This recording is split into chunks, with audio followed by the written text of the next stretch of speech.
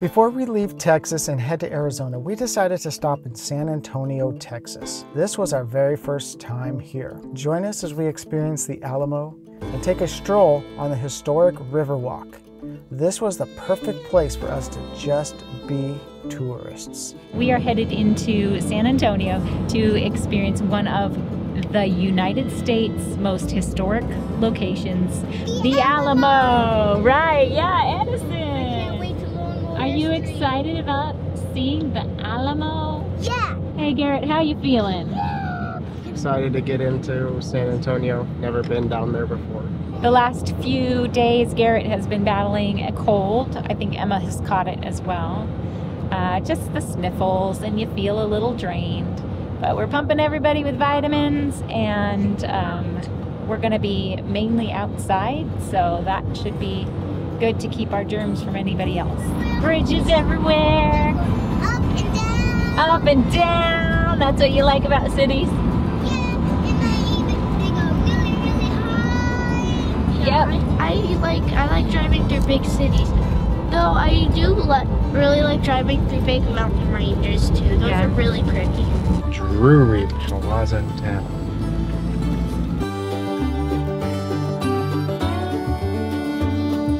Oh, I love the feel of elevators. Oh, it's scary. Already at the bottom.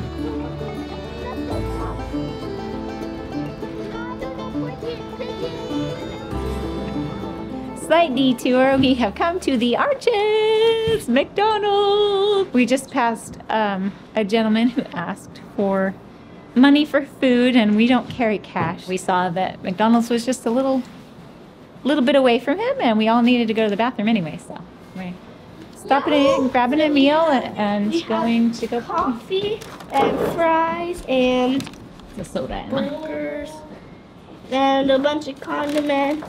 Yep. Yeah, I think he's gonna be so happy. What he has his own phone but doesn't work, and we got it to work, and we made it to work again.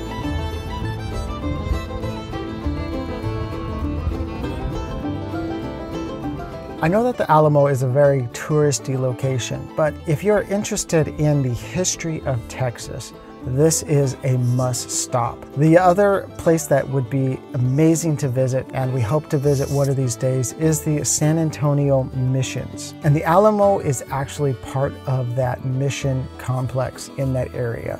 That's gotta be a lot of money. Wow. Yep.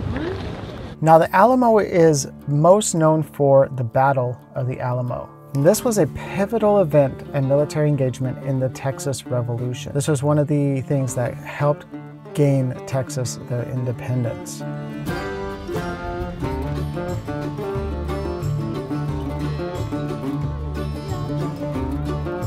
With simple tools, he cleared dirt from around the tree's roots, then lifted it from the ground with block and tackle.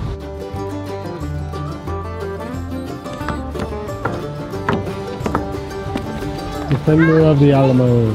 1836, an 18-pounder cannon similar to the one seen here was mounted to defend the Alamo's southwest corner. The 18-pounder played a legendary role in the prelude to the battle.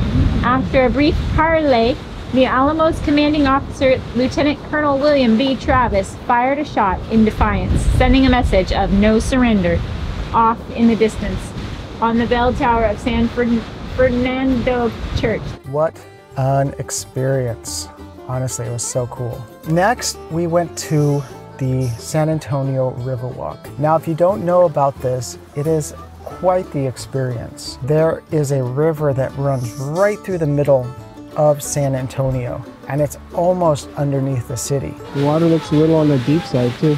You have rivers that are running through hotels. You have rivers that are running under streets and under buildings, and it was amazing. You're inside the Regency Hotel in San Antonio, and there's a river running through it. Kind of a beachy river.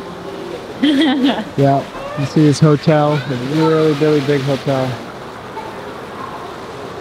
The Hyatt Regency. We are now into the streets of San Antonio.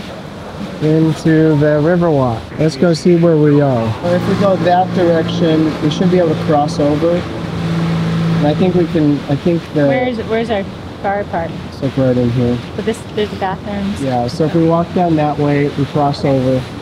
It was really sad that we weren't able to actually spend a little bit more time here in San Antonio. But man, there are so many cool little shops and architecture and things to see while there. Crossing over one of the bridges over the river.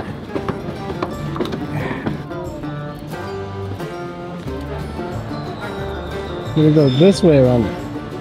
If you ever have a chance to come down to the Riverwalk in San Antonio, it's a must. We definitely wish that we had a little bit more time to explore this area because this is pretty large. But we're getting a taste of it. The Alamo is really cool. I really enjoyed it. It's kind of challenging. And now we're experiencing some of the Riverwalk as we head back to our car. Our goal is really to get back out of town before we hit any rush hour traffic. So far it's been a great experience, except for kids wanted to go to every single museum and shop that they have anywhere near this place. So they're all like, I want that, I want that, I want that. And I'm like, yeah, we're under a bridge.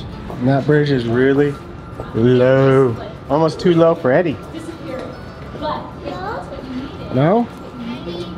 Are you sure? So many cool restaurants and places to sit, museums. If you ever make it down to the San Antonio area, this is a must see. Next time we are in this area, we will definitely be spending a lot more time downtown exploring the San Antonio Riverwalk and hopefully the San Antonio missions. It's experiences like these that we treasure with our family. Not only do we get the opportunity to teach our kids history and culture, we also get to just experience some amazing things. This is why we got into this lifestyle to begin with. Now it's time to get back on the road and continue our trek towards Arizona. We're so excited to see what the next few months have in store for Diary of a Family. Thank you guys so much for watching. If you like this video, make sure to give it a thumbs up, and as always, live life intentionally.